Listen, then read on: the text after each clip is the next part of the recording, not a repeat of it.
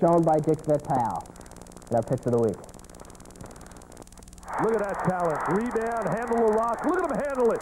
Look at this kid. Are you serious? Are you for real? That's a superstar potential. Oh, hold me down, Mr. Shea. Hold me down. Wow. Nice call, baby. Restraint in other areas would be a definite plus. If hockey were less receptive to this type of behavior, Jody Gage wouldn't have landed in the hospital. Mike Bullard wouldn't have left the ice on a stretcher. And Anders Carlson would be good for something other than target practice. Soccer has a different means of expression, but here at least the code of honor remains the same.